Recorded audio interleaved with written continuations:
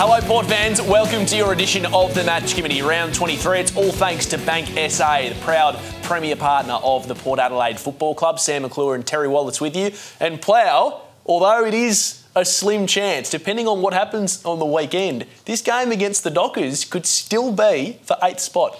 Yeah, look, I mean, you've got to dare to dream. I mean, that's what things are about when you're talking about footy, and they need the results to clearly go their way. The Hawks to get beaten. Probably you're burying for Adelaide, which is a strange weird one. in itself. But Adelaide, and not by too much, to have the game open. I don't think it's anything about that for Port. I mean, they'd be disappointed to miss out on finals, and if that was open, great.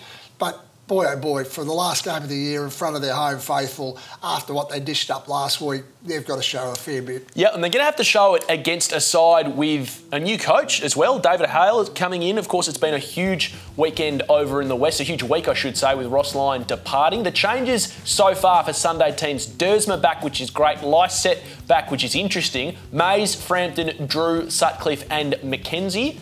Out go the injured Tom Clure, the omitted Laddams and Butters. And for the Dockers, Banfield, Bewley, Jones, Collier, Nyhouse and Carter. Ballantyne and Sandilands listed as rested. That would be a permanent rest, Plough. Yeah, well, look, we're only presenting the match committee, but I've got to say, I still got to call what I think. And Scotty Lysette, I haven't quite understood the whole scenario of him being out of the side. I don't think a lot of people have. I still think he's their best ruck option. I thought his form, with the exception of the 2 weeks just prior to him going out, and clearly that's why he went out, yep. But it had been reasonable enough.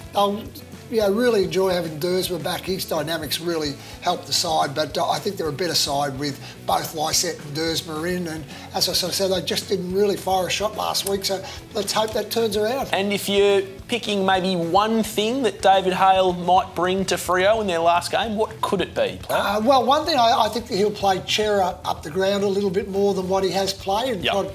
try to play through the middle of the ground and just give them a bit of freedom.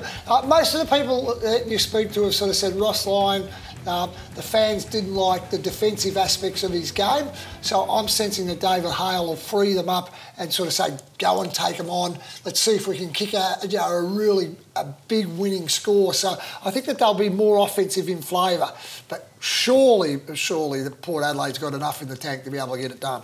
Good luck, Port fans. Let's hope we're still speaking next week about that unlikely spot in the 8. This has been the Match Committee, all thanks to Bank SA, the proud premier partner of the Port Adelaide Football Club.